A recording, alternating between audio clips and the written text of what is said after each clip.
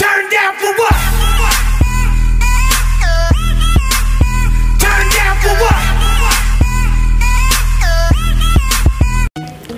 नमस्कार दोस्तों, मेरा नाम है आकाश और आप देख रहे हैं टेक्निकल राम जी। और आज के एपिसोड में मैं आपसे बताने वाला हूँ Realme 3 Pro का स्पेसिफिकेशन, उसका डेट कब वो लॉन्च होने वाला है एंड उसका प्राइस बताने वाला हूँ। तो बने रहिए इस वीडियो के संग और मैं आपको अच्छे से डिटेल में बताऊंगा और कुछ अंदर की बात बताऊंगा जो मैं बताना चाहता हूँ आप लोगों को। तो चलिए बिना किसी देर के वीडियो को बिना किसी देर के वीडियो को शुरू करते हैं।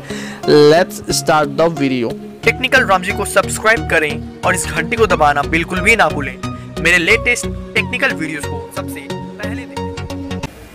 तो दोस्तों मैं आपको यही बताना चाहता हूँ, हमारा Realme 3 Pro जो है बहुत ही बेसब्री से पूरा इंडिया ही वेट कर रहा है लेने के लिए, लेकिन आधा इंडिया Redmi Note 7 Pro ले चुका था। कोई बात नहीं, Redmi Note 7 Pro ले लीजिए आप अभी भी लेना चाहते हैं, क्योंकि अगर आप अभी नहीं लीजिएगा तो बाद में Realme 3 Pro आपको लेना ही पड़ेगा, क्योंकि इतना खतरनाक स्पेसिफिकेशन के साथ आ रहा है कि लाइक कोई बंदा रोक नहीं सकता जिसके पास 20,000 रुपये होंगे। लेकिन देखिए इसका प्राइस मुझे नहीं पता सही से, मैं फिर भी आपको वो प्राइस बताऊंगा जो एक्सपेक्टेड है और 70 to 80% ये प्राइस लीड कर सकता है।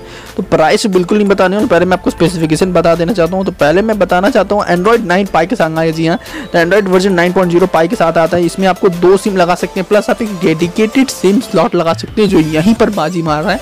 2 4G के सिम लगा सकते हैं एंड आप एक मेमोरी कार्ड का स्लॉट भी आपको मिल रहा है, तो काफ़ी अच्छी बात है। और यहाँ पर जो है हमारा फ़ोन जो है कलर 6 के साथ आता है out of the box and आपको नैनो सिम भी लगा सकते हैं, इससे ज़्यादा कुछ आप लगा नहीं सकते। तो मल्टीमीडिया की बात करते हैं तो मल्टीमीडिया में जो है आपको 3.5 mm का जैक मिल रहा है, प्लस आपको लाउड स्पीकर भी देखने को मिलेगा। एंड सबसे बड़ी बात करते हैं प्रोसेसर की। तो प्रोसेसर में जो है परफॉर्मेंस क्या होने वाला है फ़ोन का, तो फ़ोन का जो परफॉर्मेंस होगा वो Qualcomm Snapdragon 710 प्रोसेसर के साथ आता है, बहुत अच्छी बात है। और आपको जो GPU मिलेगी गेमिंग के लिए, ग्राफिक्स के लिए, वो रहेगा Adreno 616 का, तो काफ़ी अच्छी बात है। और ऑक्टा कोर के ये ऑक्टा कोर प्रोसेसर है जिसमें आपको 2.2 GHz पे डुअल कोर क्रायो 360 के मिलेंगे, प्लस 1.7 GHz पे हेक्सा कोर क्रायो 360 के। जी हाँ, और यहाँ पर एक इन्फॉर्मेशन दिया गया लेकिन मुझे गलत लग रहा है, ये बताया जा रहा है 6 GB रैम फ़ोन है। मुझे नहीं लगता ये फ़ोन 6 GB रैम से स्टार्ट होगा।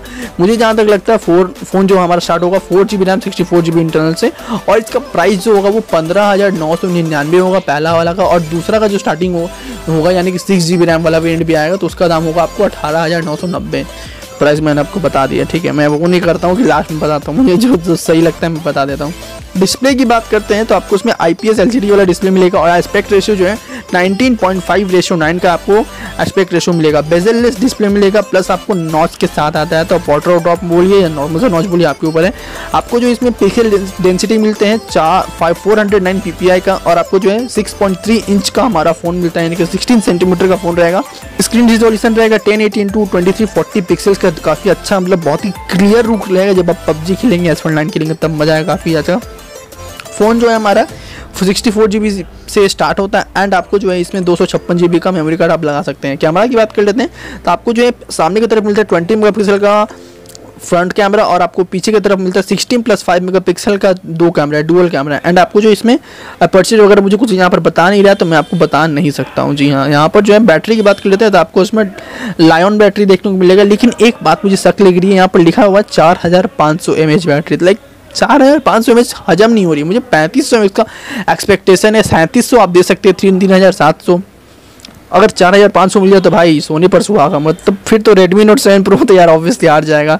और माधव सेठ ने ट्विटर में अनाउंस भी कर दिया है कि हमारा फ़ोन फोर्टनाइट चला सकता है और आपके फ़ोन यानी कि Redmi Note 7 Pro फोर्टनाइट नहीं चला सकता, जैसे पिक्चर में आपको पता चल रहा है। और अगर आप OnePlus लेने वाले थे या फिर आप कभी सोचते थे कि मैं भी OnePlus ले पाऊंगा, OnePlus 5, OnePlus 6, लेकिन आप नहीं ले पाए क्योंकि काफ़ी ज़्यादा उसका अफोर्डेबल प्राइस नहीं होता है, बहुत ज़्यादा महंगा होता है, तो ये अगला OnePlus 7 बन सकता है फॉर मिड रेंजर, यानी कि 15 से 20 वालों के लिए। तो बस आज की वीडियो में बस इतना ही। अगर आपको हमारा वीडियो पसंद आता है तो वीडियो को करिएगा लाइक, चैनल को सब्सक्राइब करिएगा और शेयर करना बिल्कुल भी मत भूलिएगा। और एक बात बता रहा हूँ, Redmi Note 7 Pro में ना S9 एकदम बकवास चलता है, भले ही वो सपोर्ट करता हूँ बट इतना गंदा परफॉर्मेंस देता है ना, क्या करूं यार, मतलब सीरियसली यार लेने के सोच रहा था कि बट ऐसा कुछ वीडियोस देख के मैं रुक गया। तो चलिए मिलते हैं अगली वीडियो में, thank you and bye bye.